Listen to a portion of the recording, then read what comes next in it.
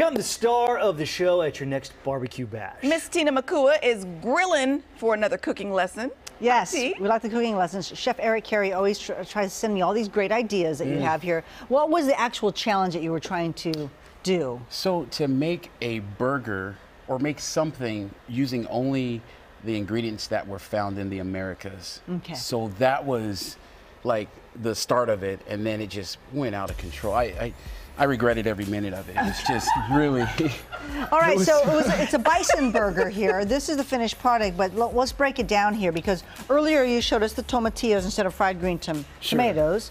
Sure. You had fried green tomatillos. Tomatillos. And they were really good. I tasted them. Very good. For the meat, we had to go bison because those were here. Hey, Google. And after that, this is the finished product for your just regular bison burger. This is potato bread because potatoes were here. Never mind all the lettuce and all of that. Just let that go and slide. We had lettuce somewhere. We have a riskier version of this too. Okay.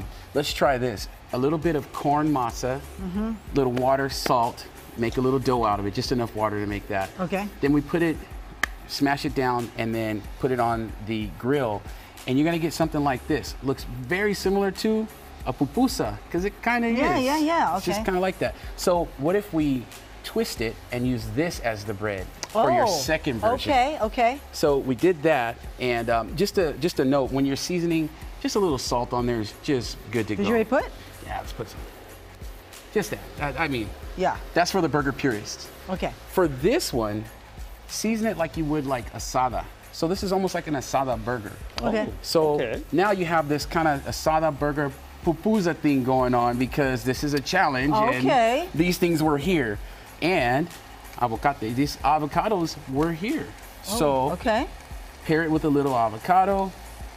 And the question is, are you going the regular style, or are you going to take a risk and try the pupusa burger? Yeah, there you go. That's the question. Okay. So those are two styles. We have one sizzling over here.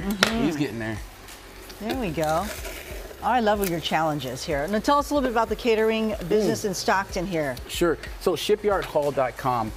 What we do is just events, everything on the weekends. But the thing is, if you order our catering for 60 or more people, we waive the fee for the hall. So you just pay for the catering.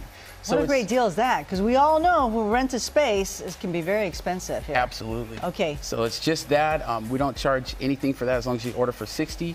And oh my goodness. Website? Shipyardhall.com. First come, first serve at that. And we'll see you over there. All right. Thank you, Eric. Thank you very much. Thank you for having me. Pupusa burger! Pupusa burger! Okay, we'll be right back.